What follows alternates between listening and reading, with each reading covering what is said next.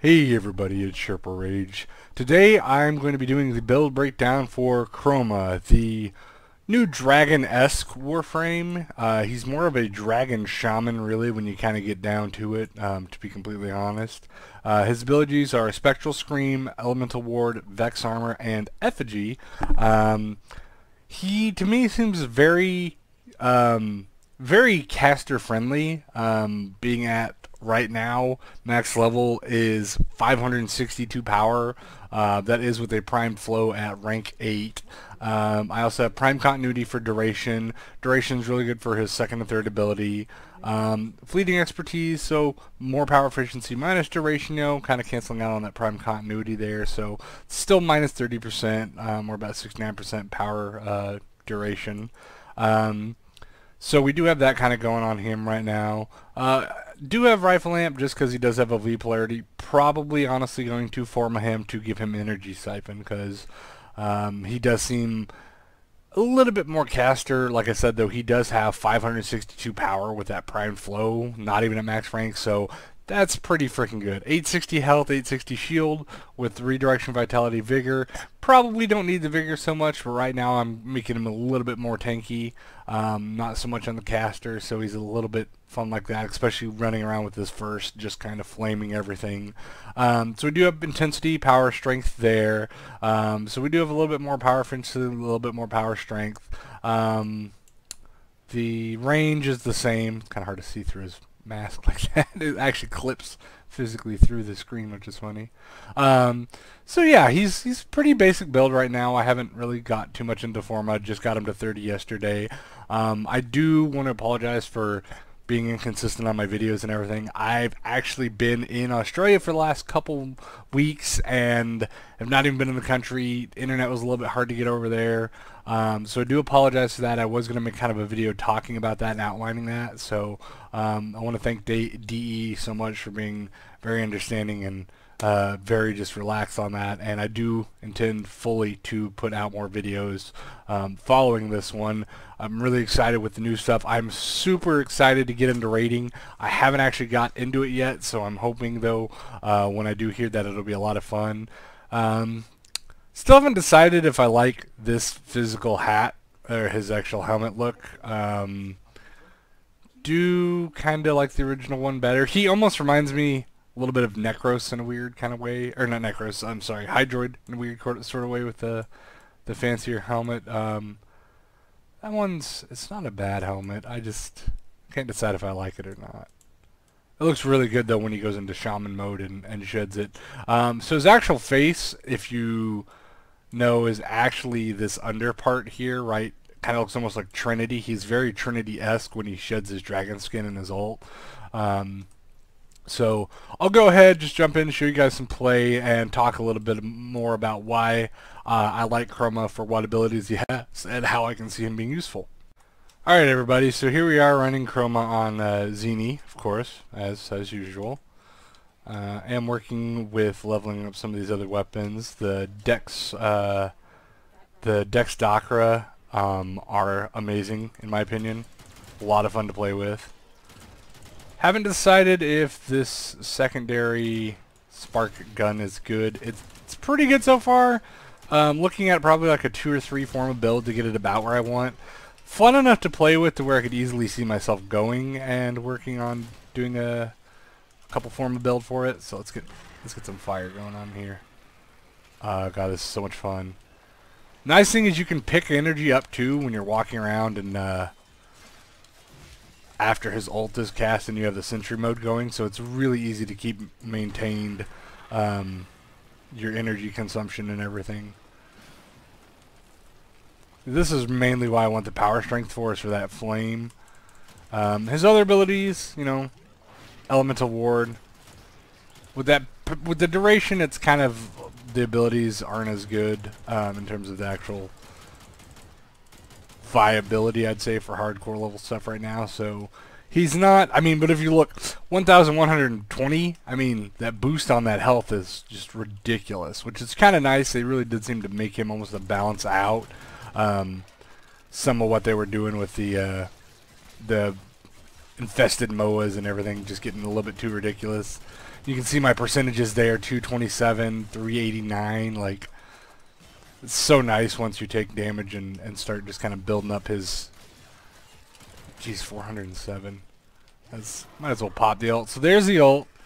It literally sheds your skin. You can see what he looks like without, which I think he looks really cool without the dragon armor on as well, and the dragon armor itself is just pretty badass. And that is a toggle ability, a toggle ult, which is kind of nice, so you can just leave that roaming. It's really good for defense missions, just kind of leaving it by the pod and everything, so clearly. Alright, let's pop my shields, jeez. It's always fun. Dex Stalker actually pretty good crit chance, about 32 with the crit chance mod, so it's about a third, you know, 32% there. But with the crit damage, it does 3.8 times crit damage, which is pretty good. It's a good slash weapon, good for like buzzkill, you know, the slash melee. So good to put both those on. Of course, pressure point fury. That's pretty much like a given on almost all of them. So it's a very fun melee weapon. It does have the swirling tiger stance on it, I believe.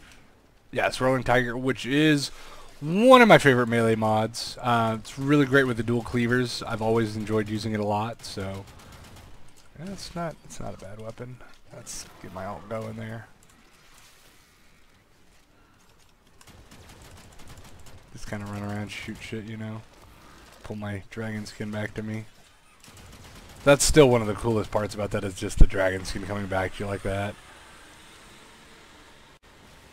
Let's try to these guys down.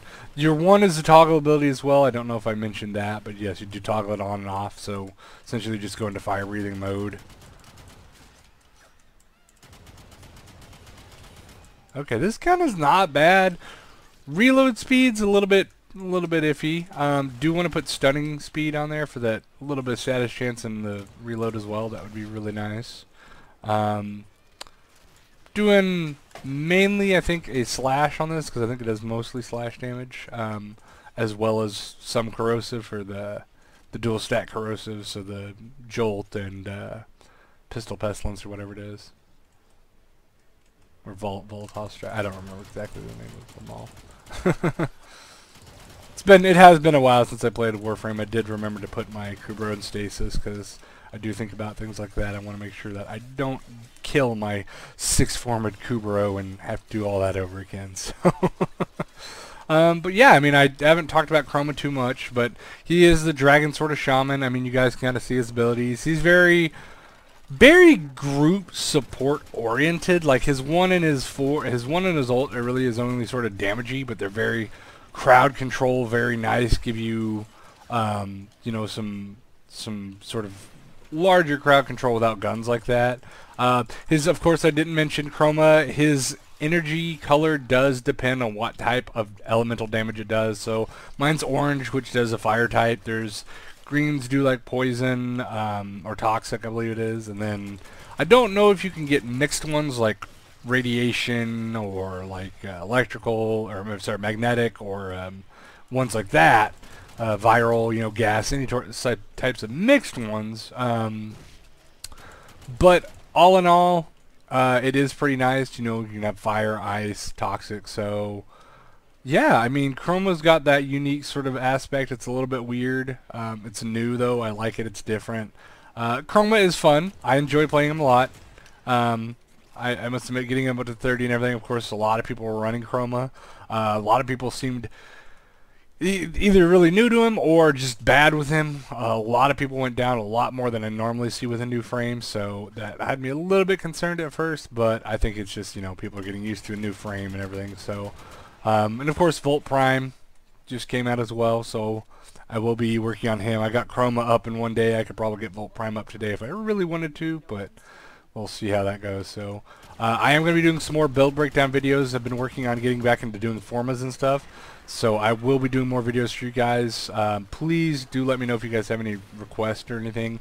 I really want to get into raiding. If people want to do raids with me, if they need me to do Oberon or something like that, you know, I'm really good at, that's like my main Oberon, seriously. So, but yeah, I've been able to get into filling a little bit more roles now, especially like with the one for the Rift Sigil. I ended up doing that about on the third or second time I did it, with a group of just fantastic people. And I think I have them screenshot somewhere of who was all in that group, but seriously, every single one of those people that I was with in that group that helped me run that was just a great, they were delightful to have. They all did their jobs. They all communicated very well, very professional. So just props and bravo to the guys and gals or whoever they were, who helped me through that and who did that. You guys were just an absolute, you know, positive thing to have in the community, and I just really wanted to have a shout out for you guys and girls, because this seriously made that event that I thought was going to be the first event that I ever felt a joy and a challenge and very fun. So thank you to those people. And sorry I didn't talk too much about Chroma. I was trying to give you guys an update on everything. I mean, you guys have pretty much seen him. It's not, you know, his abilities are pretty nice, great for group support, great group sustain like that. Ult's really fun. Don't know why you can't cast in the air. I mean, you are a dragon. Seems a little weird, you know, but yeah. So, alright, one more MOA here. So yeah, I hope you guys enjoyed this video. I'll be doing more build breakdowns, like I said, in the future. And thanks for the views. Subscribe if you like. I always love to hear from fans. So thanks, and I hope to see you guys in the future.